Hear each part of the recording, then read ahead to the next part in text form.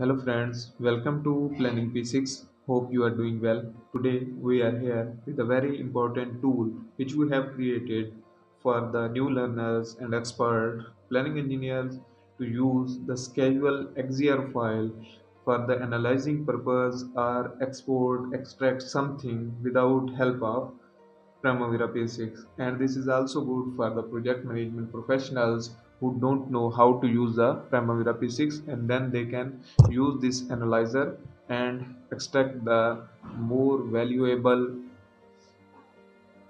things from the XZR file. And basically this is tool which we named it as a schedules analyzer by Planning P6, and I can show you I have already opened this schedule analyzer. It is actually micro BI tool here. Now it's open. Simply how we can use it and which profiles or files we can extract from it. This is our name and this is our website.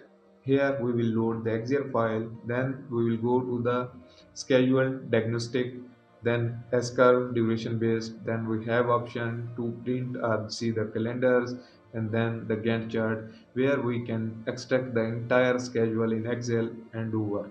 Then clear all, like the data will be show here, and clear XZR, and then about folder. One by one we will do this practice. First of all, we move to the XZR file. We will load an XZR file in it. Load XZR file,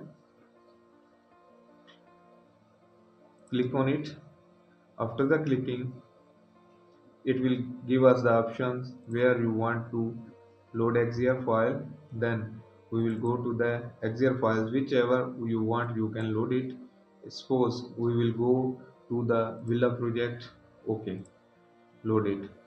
After the loading, it will be take little bit time as per your system specifications. Now it's loading. Here, whenever you will click here, you can see the project title here and whatever the project. Select here the file. Now, after the selecting, it will be tell you data date is this one, and then project start date is this one, and project finish date is this one with the times. It will be show the project start and finish dates and actual data date when the last time the project that XZR file are updated. Now here the total task status, it is total number of activities are 18, and here WBS summaries, these are activities types. WBS summary 0, level of effort 0, start milestone is 1, finish milestone is 1, task dependent are 16, and resource dependent are 0. Then here you can see the float statics. No float completed task 0, negative float 0, critical activities 18, float 0 to 45 days, maximum allowed the 44 days are 0, and float less than 44 days 0. Labor hours total budget is 2,504, actual 0 because we have not uh, update the schedule. Remaining the same, at completion it will be same. When you will update, it will be show the different values. Here non-labor hours, whatever the resources or something other non-labor will be assigned to your project, it will be shown here.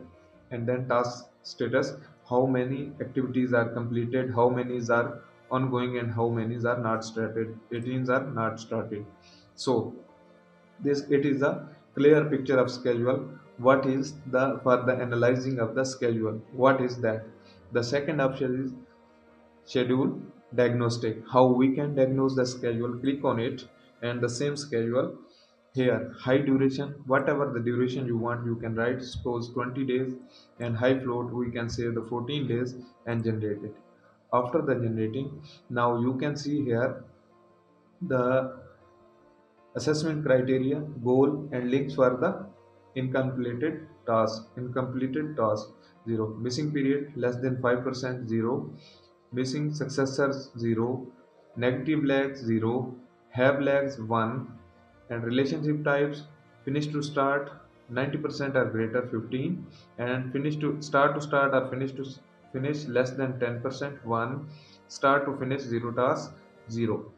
Then hard concentrates 5% or less 0, high float 0, negative float 0. This is the goal. Miring criteria: high duration less than 5% 0, and then invalid dates. If there is some invalid dates, then no assigned resources. Where we did not assign these are, as we see in this sheet, there are two milestones. Where is it? Milestone finish and start, these two milestones. That's why this is no assigned resources around two activities. So matrix milestones: here only in completed tasks, no milestone, no level of effort, and non-completed activities. Here will be show the matrix. And here matrix milestone, total incompleted milestone 2, and here there are matrix. And these activities which you input give there, like in the starting 20 days and 14 days load, this will show here the value, activity name, activity id, and matrix. Task with lag: this is plaster work is exceeding from that limit which you have given. If you have the complete schedule for the 1000 activities, you can see the all activities, it will be filtered here where you give the command. Now move forward to the other option is SCurve.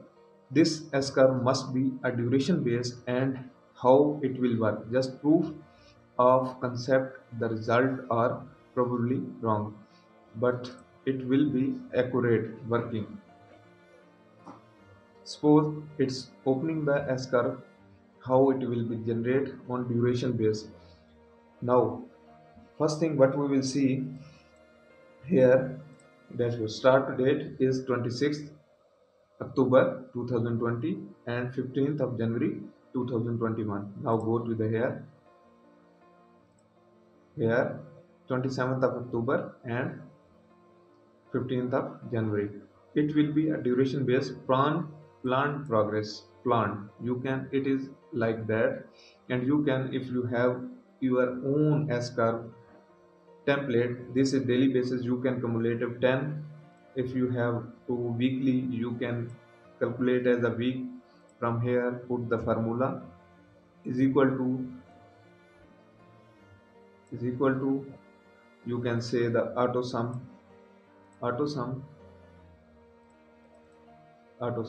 this is, or plus sign this one. You can calculate like that, a week, 3 days, whatever you want. For the month you can calculate from here like that. For the monthly as well you can extract. This is daily planned progress.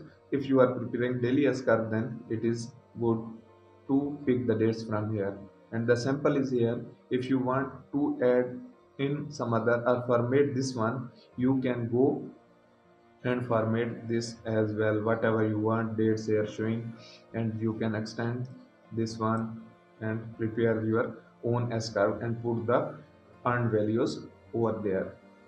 So the next is calendars.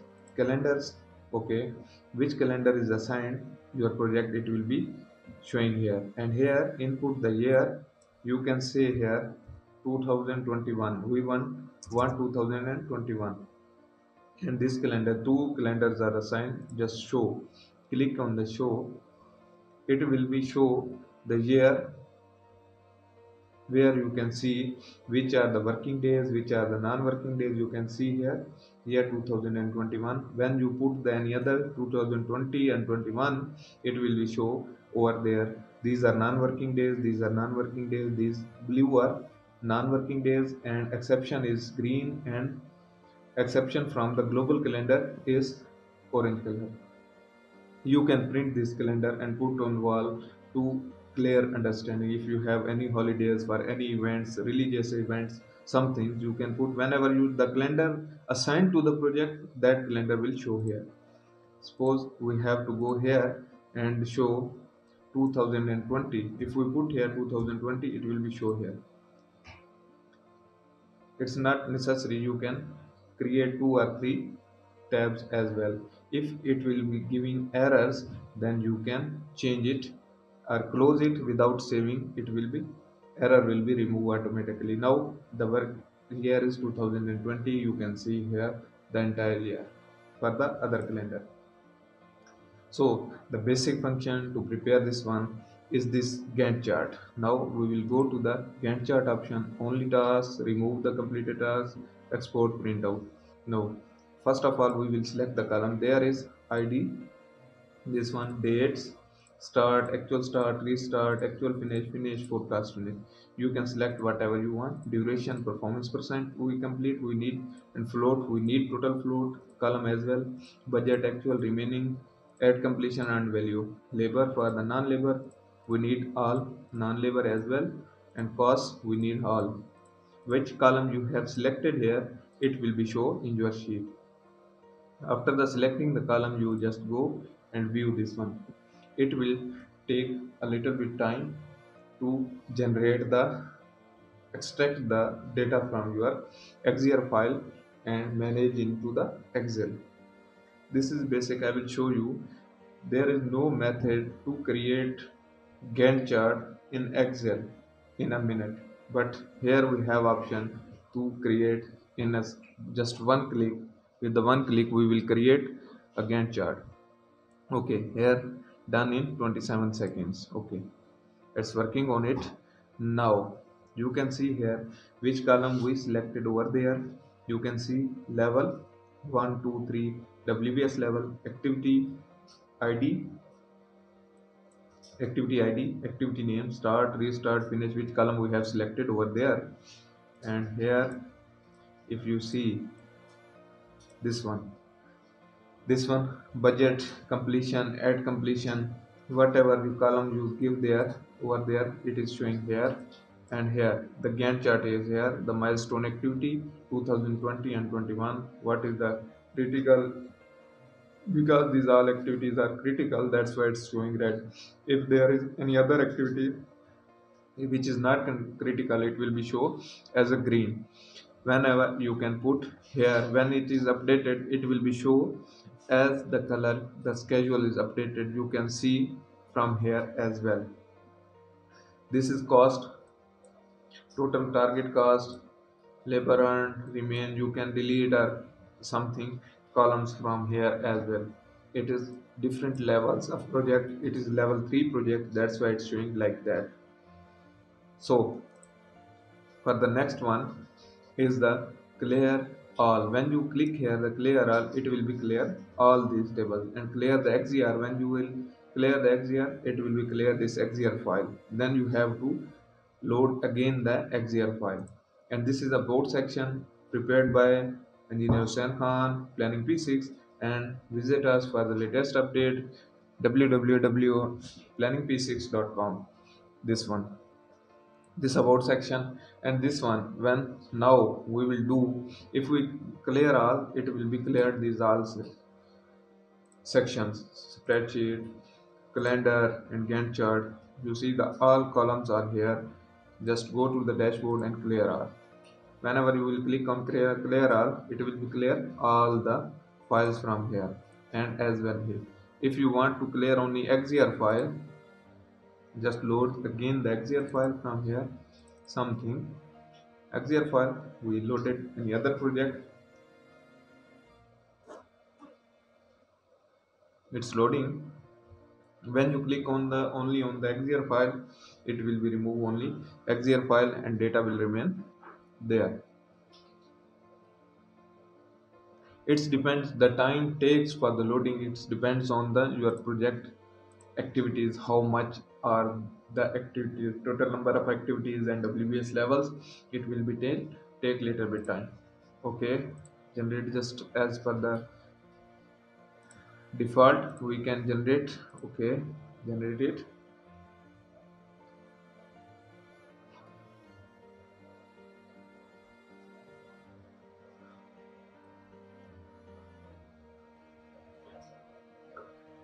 To get this tool, please contact us with the given, our email ID is running on the top of the video, info@planningp6.com. For the getting contact us, we will provide this tool for you peoples. It is taking time to generate a SCurve for the extracting all the data. Now the SCurve has been generated. Now we will move to the Gantt chart directly without Okay, whichever the columns are selected default, we will just go for that one to show you people. Then I clear only XZR, other files will remain same here. Here if you see, here project start date, total number of activities are 225, it's working, and non-labor hours are there, budgeted labor hours are there, negative float is 38 is there, critical activities are 24. By this way you can track your project, where is the negative float activities, you can catch that activities and remove the negative float from here. You can see here the negative float symbol, it's level 1 2 3 4, level 4. You can see its color is also changed as we have selected over there. Level 5 is also there, this one, this is especially for the oil and gas project, and now you can see the activities which are critical or not, it's showing here like that. This is 2018 from May to December, the all columns are selected over there and it's created like that, this one. And now we will clear only the xzr file. Xzr file has been cleared, here is no xzr file, but the other data which you have generated is here. And whenever you will use that one, just make a copy of this tool and then use that. If some errors, then the original will remain same with you and you can do again and again. Hopefully this tool is very helpful for you people. Once again, for getting this tool, contact us at the info@planningp6.com. Write an email to us, we will provide you this tool. Thanks for watching. Please like a hit, share with the other engineers for the use, and also comment. If you like it, please comment it. Thanks for watching. Allah Hafiz.